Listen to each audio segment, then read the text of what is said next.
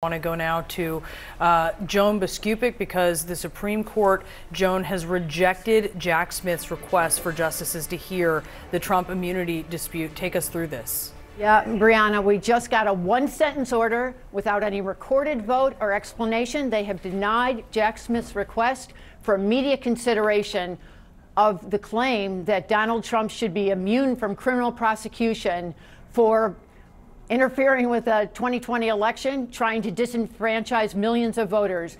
The special counsel Jack Smith had laid out a case for why it was compelling for the Supreme Court to decide this sooner rather than later. And just a second ago, the Supreme Court denied it, again, with no recorded vote or explanation. It means that this case now stays in a lower appellate court. It could take now months before it gets back to the Supreme Court.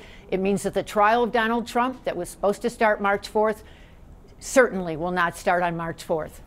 That is huge. Yeah, so Joan, what we're talking about here is that this is now going to go through the normal appellate process, and it'll go to the Court of Appeals, and that process will play out, and then maybe it might go to the Supreme Court after that.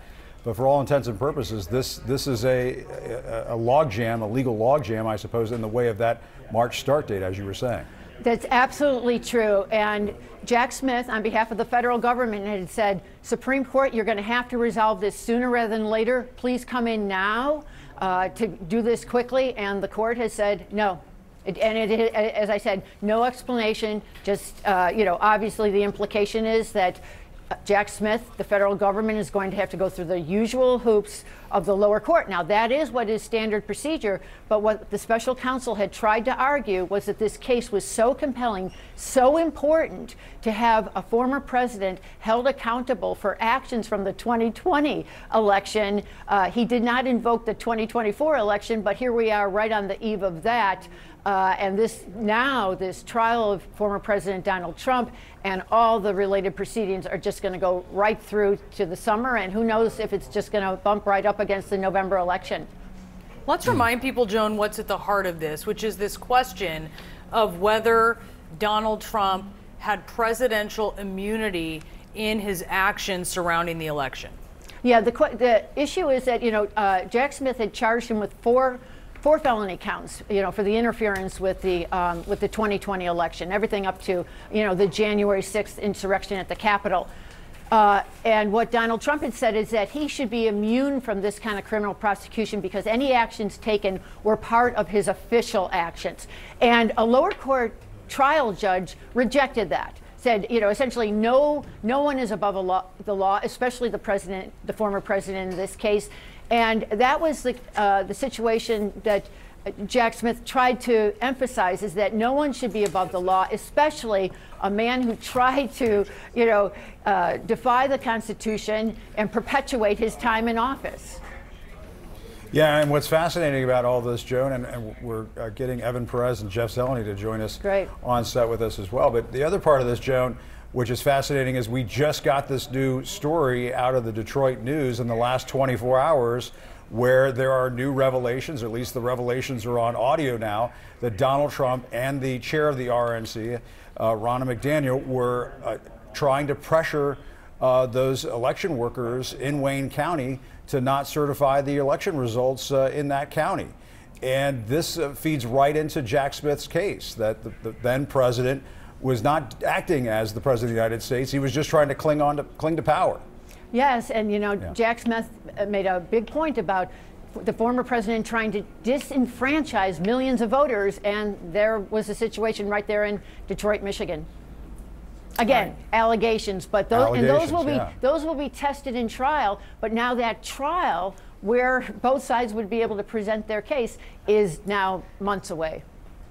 And Evan, what's your takeaway from this? I mean, this came down pretty quickly, but if I'm not mistaken, Jack Smith, he asked once and he sort of asked again to say, hey, we really need you to give us something on this. And the Supreme Court said, okay. Well, the Supreme Court actually gave these very tight deadlines to both sides to weigh in before making this decision. It was clear that there at least somebody, John Roberts and perhaps some others, on the court did want to at least take a look at this and decide whether to consider this full request. And what we see here now is that they're saying, well, you know, we also know that obviously the appeals court had also decided to move very quickly. They set very tight deadlines, and they have scheduled January 9th for oral arguments on these very same questions. So it's quite possible that some of the other justices thought, well, let's wait for that. But let me just say this. You know, Smith makes a pretty strong argument here that this case, if you compare it to precedent, right, which is 1974, the Nixon case, and those urgent questions that were being put before the court at that point, they took a look at that case, they expedited it, they skipped over the appellate process, they heard that case in 2 months, and they rendered a decision in 16 days after oral arguments. So that what Jack Smith said in his request, he says here the stakes are at least as high, if not higher, for a resolution to come, because obviously we all know the electoral calendar. We know the ballots are being printed literally in the next couple of weeks, and so the question that is before this court is really, really urgent. So what this means, guys, I think, you know, clearly the March 4th trial is in grave danger of actually happening at that point.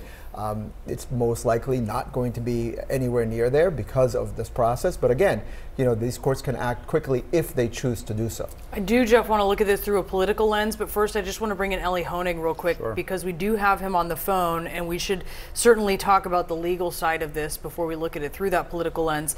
It's important to note, Elie, and I wonder if you think this may have had some bearing on what the Supreme Court decided. In fairness, it is a very short ruling here. We do not know the reasoning behind it. But Jack Smith, as he was explaining why he wanted this expedited, he did not give a specific reason in his filing other than to talk about really the public interest. The policy here was he couldn't invoke the 2024 election, although I think when a lot of people look at this, they say, well, maybe it should have been expedited because maybe there should be a trial before the election so that people who are voting yes or no on Donald Trump, you know, have a full picture of what's going on here. Do you think that that had a bearing, his argument that maybe was sort of maybe not as strong as it could have been? Well, Brianna, I think that's exactly the biggest weakness in Jack Smith's argument, that this needed to be expedited.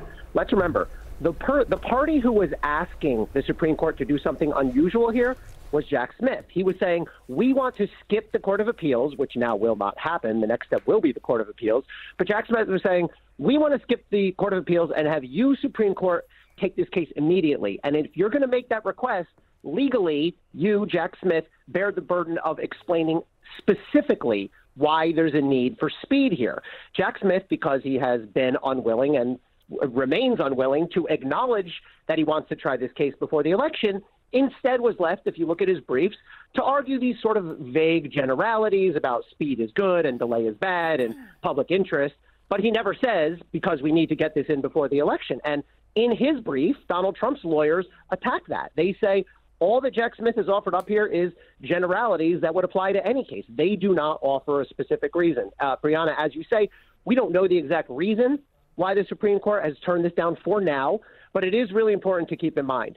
The next step here will be the Court of Appeals. Donald Trump lost his immunity argument at the district court, the trial court. He will now get to go to the Court of Appeals.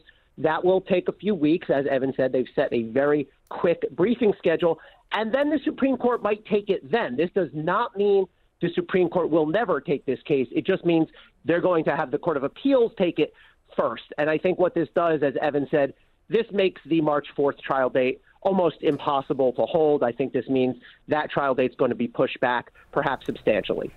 And Joan, I know you're still with us and you want to respond to what Elie is saying, but it sounds as though, I mean, we're not getting a resolution on the immunity issue. We're just getting an issue on whether this is going to be expedited. That's exactly right. Yeah. And I think the Supreme Court eventually is going to have to decide this. The Supreme Court is the only bench that can decide this fully. And I would just respond to what Elie said about the Trump lawyers' arguments. Jack Smith had a chance to come back and respond to Trump's lawyers' claims that he wasn't specific enough, and he did not even try to take that on. What he wanted to take on was the very important first principles question here involving the separation of powers, involving a presidential shield from criminal prosecution, and he likened it to some of the weightiest issues out there, essentially saying, I don't need, the message was, I don't need to be specific on why. This is such a big question of a former president who is trying to elude accountability for his actions, and we need an answer on that sooner rather than later. And finally, Jim, to your initial point, there is no way this doesn't go back to the U.S. Supreme Court, because no matter what the appellate court does, the Supreme Court's going to have to resolve this once and for all in this case of Donald Trump.